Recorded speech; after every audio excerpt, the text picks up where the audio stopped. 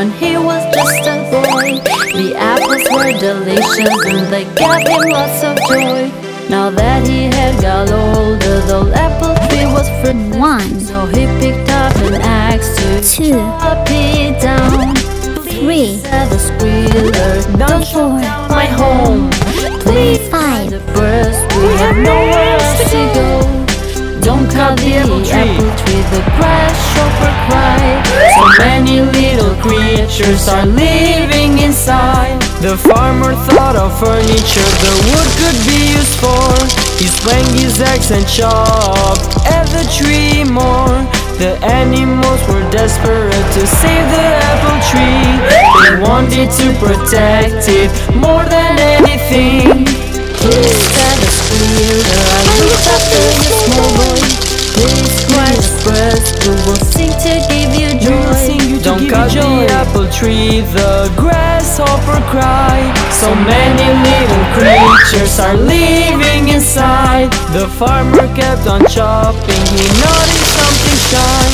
He looked a little closer, it was honey not behind. He tasted its sweetness and said, this is amazing. He remembered all his happy days with the old apple tree. Please, said the squirrel, I'll share my nuts with you. Please cry the birds, we will sing our song to you. We'll give you honey that is juicy and sweet. Cried the bees, just don't chop down our apple tree. How could I ever want to chop this down? This tree is the home to creatures from all around. The farmer saw the joy that the apple tree could bring. So we should not destroy any living thing. red,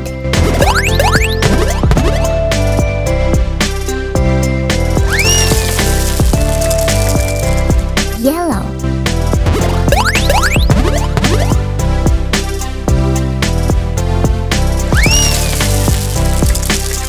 green,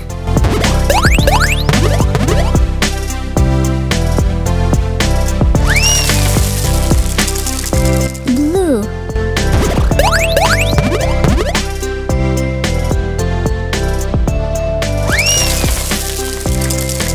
pink,